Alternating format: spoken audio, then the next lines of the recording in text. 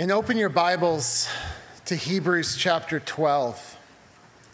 If you don't have a Bible, we want to give you one, so raise your hand. And if you need it, if you don't have one of your own, please keep this.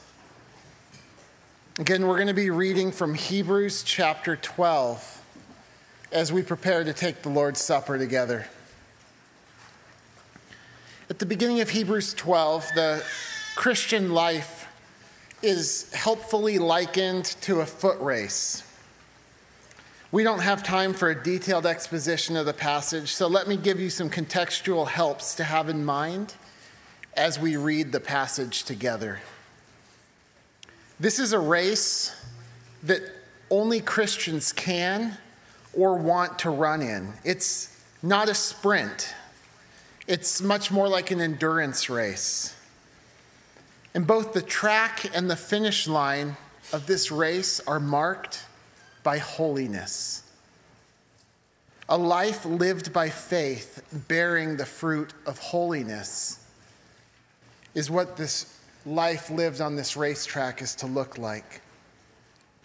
Completing this race isn't optional for the Christian. The one saved by grace through faith must and will finish the race.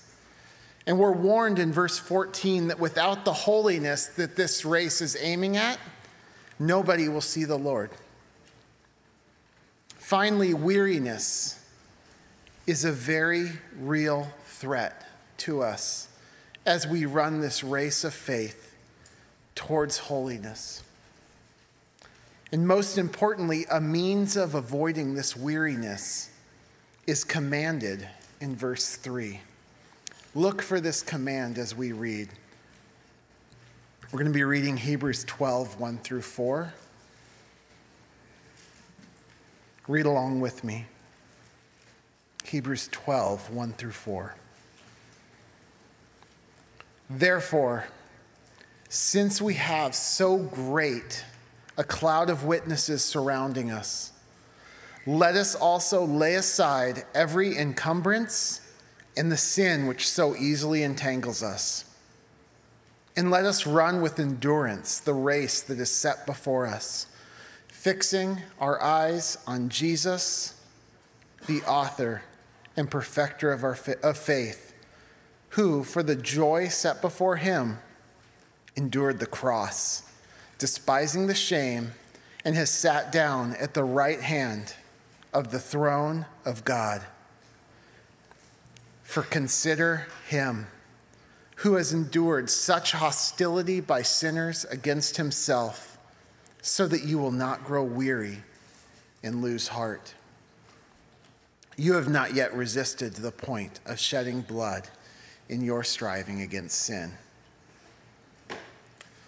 This passage has proven itself so helpful to me. It has become one of the most precious in all of Scripture to my soul.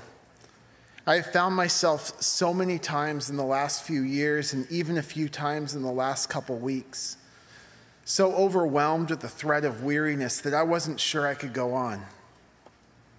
The path that I saw before me it seemed overwhelming when I had my eyes on the path. And I know so many of you are facing similar trials as your faith is tested in this race that our good Heavenly Father has marked out in front of you. I've spoken to some of you this week who are in that position. Let me commend this passage to you if you're in that position. I commend it to you if you're not, because we will all sooner or later find ourselves with the very real threat of weariness looming in front of us on this race. And the author of Hebrews helpfully inserts himself right in the middle of the passage as a fellow runner. Look at the we and us pronouns in verse 1 and 2. And I'm speaking to you as a fellow runner in this race, very aware of my need for the hope, endurance, discipline, and ultimately holiness offered here. Either you are in a trial now that threatens you with weariness in this race of faith towards holiness, or you will be soon.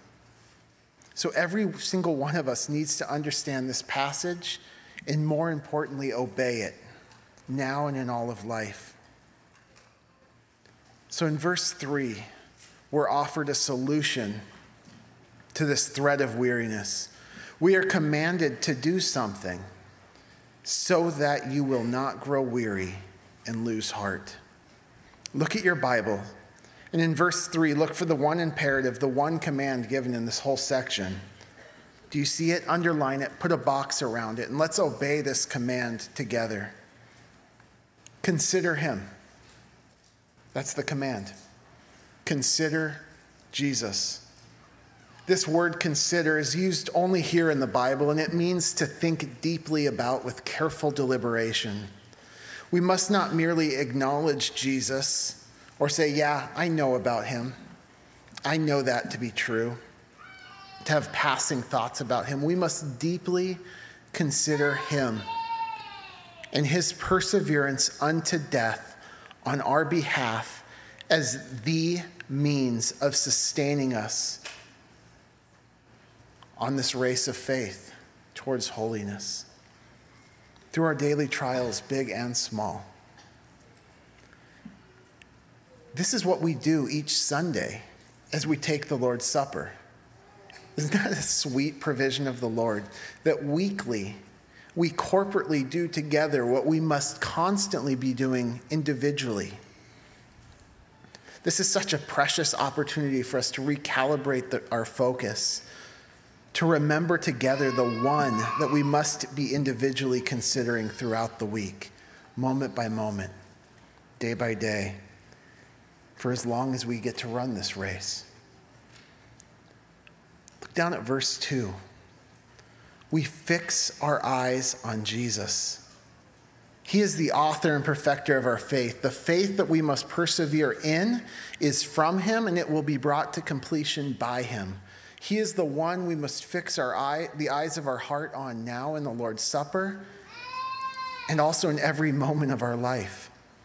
You cannot have your eyes simultaneously fixed on Jesus and be distracted. This race of faith towards holiness is not a scenic walk, but a race of endurance in which your eyes must be fixed on only one thing, one person.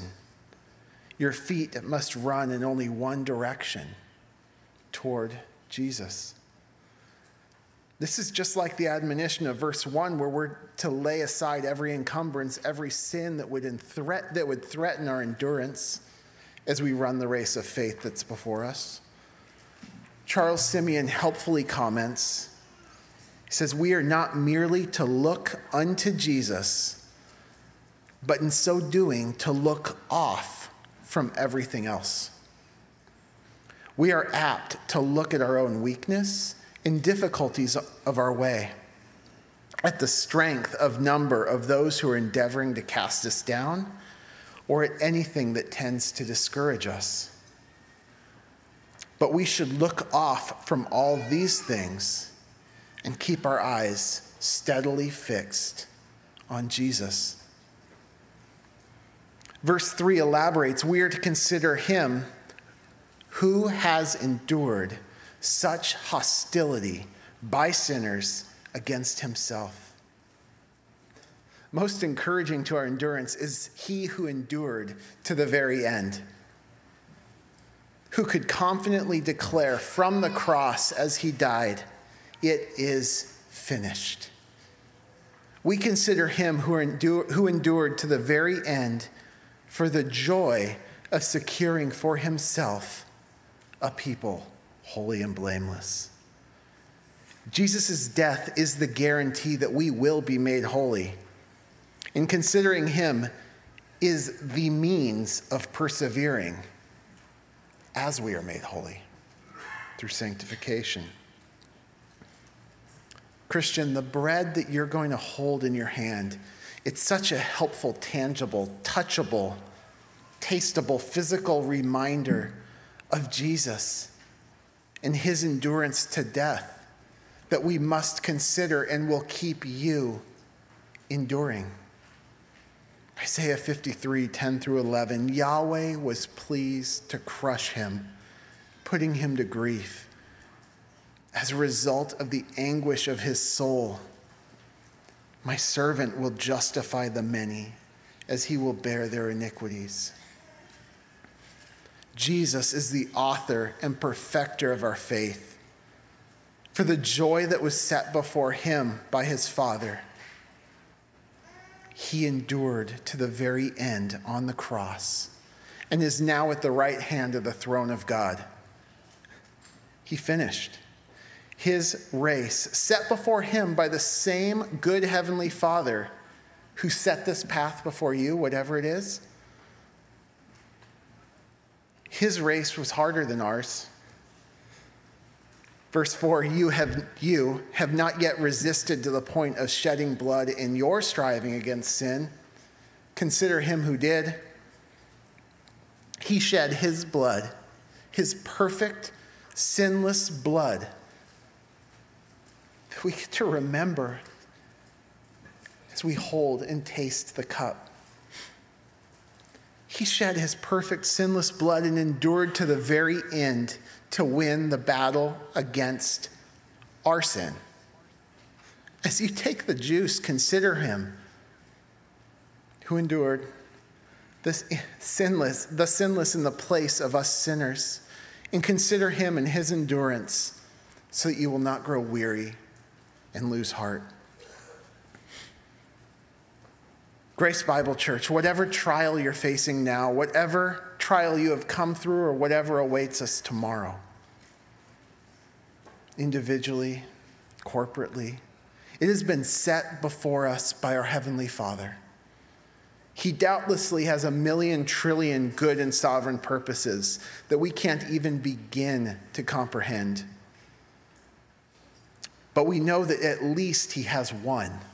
That he superintends these trials to train us for our good so that we may share his holiness. Verse 10, a holiness without which none of us may see the Lord. Verse 14, in verse 7 says, it is for discipline that you endure. God deals with you as sons. This discipline is not punishment. It's rather a training towards that righteousness towards which we have to endure. It's the testing of our faith spoken of in James 1 that actually produces endurance. This discipline is not and cannot be punishment or justice against our sins. No, Jesus drank that cup down to its dregs.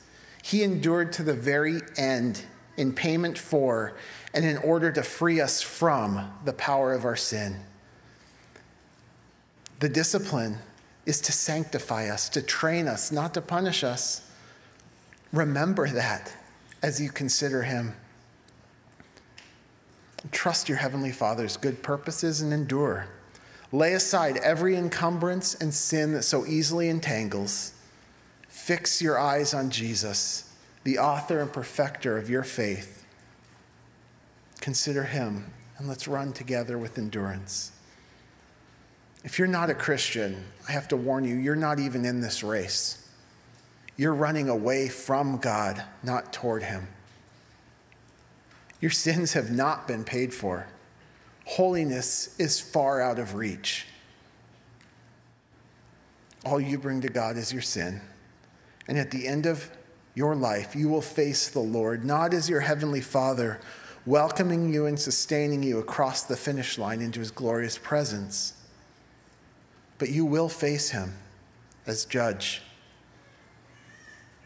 And if you face him without Jesus' righteousness clothing you, you will be cast from his presence forever. And you will be punished, rightfully, for all of eternity.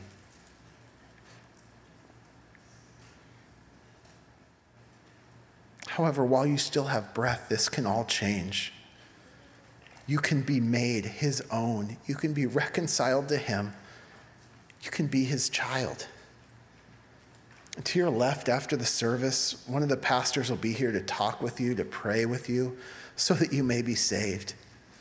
But if you have not yet put your faith in Jesus, please let the bread and juice pass when it comes.